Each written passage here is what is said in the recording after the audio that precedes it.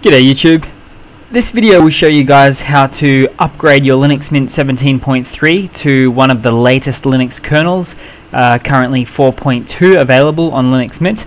Now, Linux Mint actually gets installed, pre-installed with the 3.19 kernel, I believe. So if I were to have a look at that now in a terminal, we can, there we go, so 3.19 kernel, which is a little bit older, but it is stable. Now, I'll show you guys actually how to upgrade to the Linux 4.2 kernel, which is quite easy to do.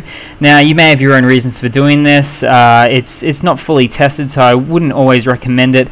But if something isn't working for you, then yeah, it's always good to give the kernel update a try.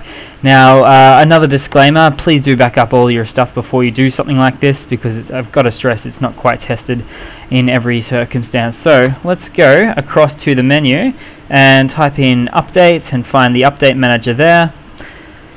Let that load for just a moment, and then go to the view menu, go to Linux kernels, and have a look here. So you should be able to see also the current version of your Linux kernel installed, which is, there we go, so loaded, recommended, and installed.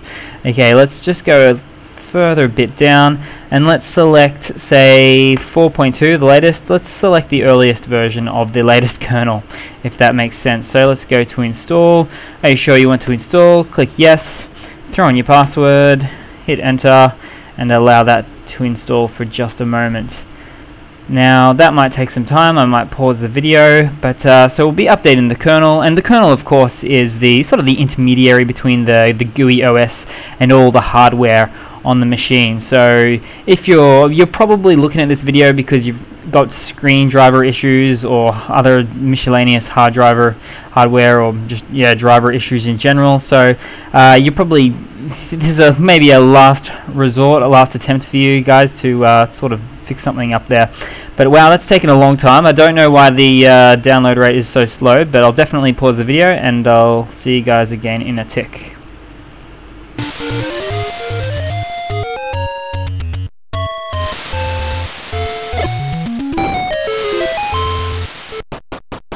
Okay guys, so that is updated, kernel updated. So let's have a look to see that that's reflected in the kernel name itself. Probably not, we may need to restart. Looks like we do, so just perform a quick restart and we'll see what happens.